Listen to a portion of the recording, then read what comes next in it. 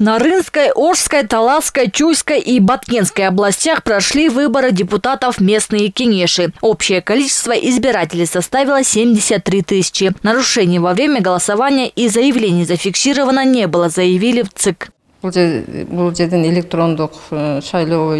Особенностью этих выборов депутатов местные Кенеши стало то, что прошло электронное голосование в Аксайском, Актатырском и Самаркандекском аймаках Баткенской области. Они прошли в пилотном режиме. Зарегистрирован 841 избиратель, из них участие приняли 82%. Особую активность на выборах проявили жители Таласской области, а именно Аильного Кенеша Бахьян, где явка составила 62 с лишним %. В Карабуринском районе Таласской области выборы прошли в 3 аильных кенешах. В общем, за 53 мандата в местные кенеши борьбу вели 90 кандидатов, из них 27 женщины. Выборы прошли спокойно, нарушений не выявлено.